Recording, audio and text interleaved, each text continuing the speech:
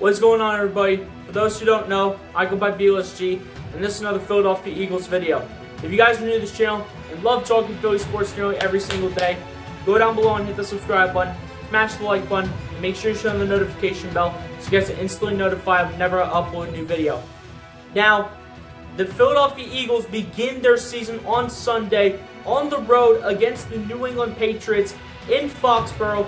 And one of the biggest question marks that the Philadelphia Eagles have going into this game against the New England Patriots on the road is the punter position. As we know, the 53-man roster deadline was last Tuesday, August 29th. And one of the players that was released for the Philadelphia Eagles for the 53-man roster deadline was punter Aaron Sipos, but they did go ahead and bring him back to the practice squad. However, the Philadelphia Eagles do not have an eligible punter on the 53-man roster. Since Aaron Sipos is back on the practice squad, he would be considered non-eligible to play on Sunday against the New England Patriots, which is why the Philadelphia Eagles went ahead and worked out some punters, potentially 3 to 4, a 5th option, and possibly a 6th. So we are going to go ahead and get into it right now on the 3 punters that the Philadelphia Eagles went ahead and worked out. So, according to the article here on NBCSports.com, it says the Philadelphia Eagles did not keep a punter on their 53-man roster, but they did re-sign Aaron Sipos to their practice squad, like I mentioned before. The team worked out 3 punters on Thursday, though, meaning last week. Blake Gillikin, Pat O'Donnell, and Colby Wadman got a tryout in Philadelphia, and we're going to go ahead and break them down one by one. As the first punter, like it mentions in the article, was former New Orleans Saints punter Blake Gillikin. As according to the article here on NBCSports.com, it says that Blake Gillikin spent the past 2 seasons with the New Orleans Saints, averaging 47 yards on 160 punts with a net of 41.7 yards. So overall, I do find Blake Gillikin to be a very solid punter, although he is not the #1 option in terms of the punters that the Eagles could go out and acquire, as there is still potentially 5 other punters that the Eagles could go ahead and have start for Sunday's game against the New England Patriots, and for the entire season. But Blake Gillikin is the first option, which is not a bad one, but is still not my #1 option going into this game. And my #1 option is honestly not too interested in coming to the Eagles, or we haven't heard any reports about him coming to Philadelphia and having interest. But at the end of the day, it would be really nice to have the punter that I do have as my #1 punter for punters that could start on Sunday for Philly and for the entire regular season. But overall, Blake Gillikin, not a bad start in terms of the overall punters that the Philadelphia Eagles worked out, or are an option to who can be the potential starting punter for the Philadelphia Eagles this season. So on to the second punter that the Philadelphia Eagles went ahead and worked out on Thursday was former Green Bay Packers and the Chicago Bears punter Pat O'Donnell, who has went ahead and played all but 1 game over the past 9 seasons, punting for the Bears and Packers. With Green Bay last season, O'Donnell averaged 44.5 yards on 52 punts with a net average of 38.5 yards. So I do think it's a little bit of a downgrade with Pat O'Donnell underneath Blake Gillikin, all because of that net average, though, of what Pat O'Donnell averages per every punt of 38.5 yards in terms of a net average. But overall, in terms of the punts, he averages 44.5 yards on 52 punts, like I mentioned before. But at the end of the day, I do not think it is the best option to go out and sign Pat O'Donnell. He is older, which I do understand. But at the end of the day, when it's all said and done, I do not think he is the #1 option for the Philadelphia Eagles to go out and sign. But still, not a bad option that the Philadelphia Eagles went ahead and worked out. But overall, it's not the #1 guy on the list for me. As number 3 on here in terms of who the Philadelphia Eagles went ahead and worked out at the punting position is former Denver Broncos punter Colby Wadman, who has not punted in the NFL since 2018 to 2019 with the Broncos, but ever since he did punt in that season with Denver, he averaged 44.5 yards on 143 punts with a net average of 38.7 yards. So kind of similar to Pat O'Donnell, he did go ahead and average 44.5 yards per punt and did have a pretty close net average of, in terms of how far the punts would travel, pretty close to where Pat O'Donnell was in terms of what his net average was. But at the end of the day, the reason why Colby Wadman is not my #1 punter in terms of who the Philadelphia Eagles should sign to be the starting punter is because he has not played since the 2018 to 2019 season. That is approximately 5 seasons ago, the last time Colby Wadman ended up punting for a team. So the fact that he has been on that 5-year hiatus in terms of not being a starting punter for a team that has had interest in him kind of concerns me about him taking the role of punter. But again, not a bad candidate to take the starting punter role for the Philadelphia Eagles. It's just based on how much time that this guy has had off from an NFL organization, because apparently no team has been interested in him since the 2018 to 2019 season with the Denver Broncos. But at the end of the day, when it's all said and done, he is not a bad punter overall. It's just the fact that he has not punted in approximately 5 seasons.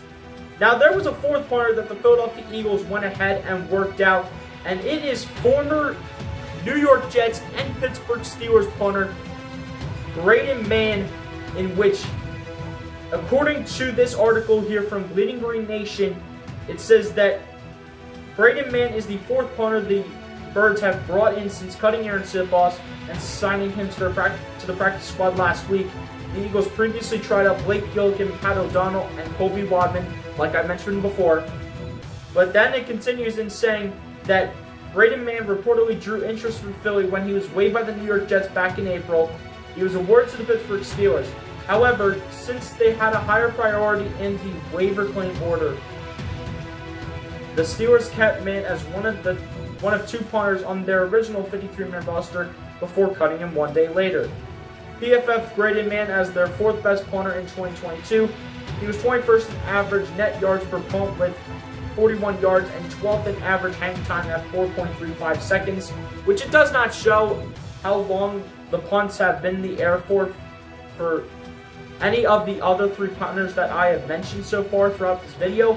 But at the end of the day, it's also not a bad idea for the Philadelphia Eagles to go ahead and bring in Braden Mann, another solid punter and one that the Eagles have overall had interested in, but still not my #1 punter for the Eagles to go ahead and bring in to this team if they want to have a punter that knows how to punt the football and could be an upgrade over Aaron Sipos going into this season, and especially on Sunday against the New England Patriots. Now, again, looking at this tweet here, as you guys see on Twitter from Eagles Nation at PHL Eagles Nation, it is apparently asking the fans here, do you want to see the Eagles call in Matt Araiza to try out for the punter position? Known as the punt god, Araiza has been awaiting a second chance in the NFL after being falsely accused of whatever it was. He was later fully vindicated and found not guilty in his trial. So, again, he has not gotten an opportunity to play in the NFL because of what he did. But at the end of the day, if the Philadelphia Eagles do go out and add Matt Araiza, this will probably be the best option for them to get, since apparently he is known as the punt god. But the fact that he has not played since college kind of concerns me a little bit. But at the end of the day, he'll still find a way to be the same punter that he was back in college. As it says right here, continuing on with the tweet, saying that in his college career, Araiza set the single-season FBS record with an average of 51.19 yards per punt. He also set all-time records for most punts of 50-plus yards with 39 in a single season, and most punts of 60-plus yards with 18 in a single season as well. So there is a really good reason why they do call Matt Araiza the punt god, with him having multiple 50-plus yard punts, and as well as 60-plus yard punts. So this is the one that I could see the Philadelphia Eagles go ahead and bring in if they were to be interested in Matt Araiza.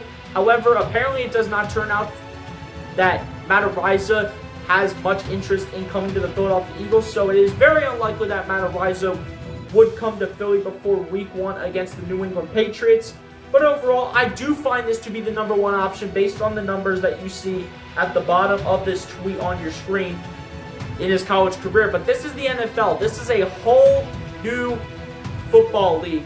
So this is completely different from college. But based on these college football stats, if he could bring this into the NFL, if he does get a second opportunity with another team, I really could see him being one of the best punters in the NFL, especially with those numbers as you see in terms of how he has done in his college career.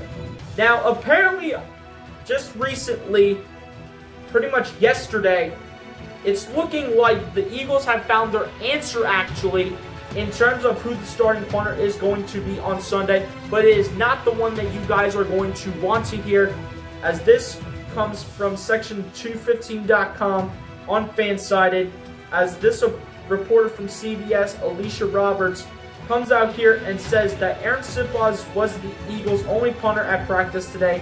Sure seems like he will be the Week 1 starter. He was also still holding for Jake Elliott. So, not what we want to see, but I guess we are giving him one last chance to try to go ahead and prove himself, see if he has improved over the offseason.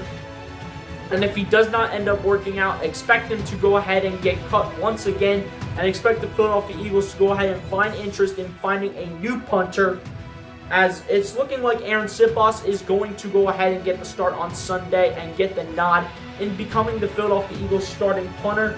But overall, I just cannot wait for this Philadelphia Eagles season to start, as we are just 3 days away from the Eagles going to Foxborough and matching up with the New England Patriots, as this is going to be a really fun season.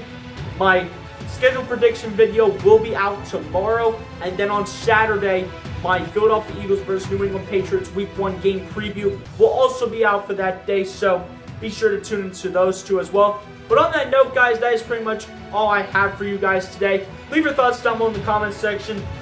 What do you think about the punters that the Philadelphia Eagles went ahead and worked out? Who should they get out of all these punters? And should they really stick with Aaron Sipos, and how long can Aaron Sipos last for in Philadelphia? Throw your thoughts down below in the comment section. Want to see what you guys think, and let's go Birds, everyone. Let's go ahead and have a great season. We're 3 days away from the Eagles season beginning on Sunday. Let's have a great season.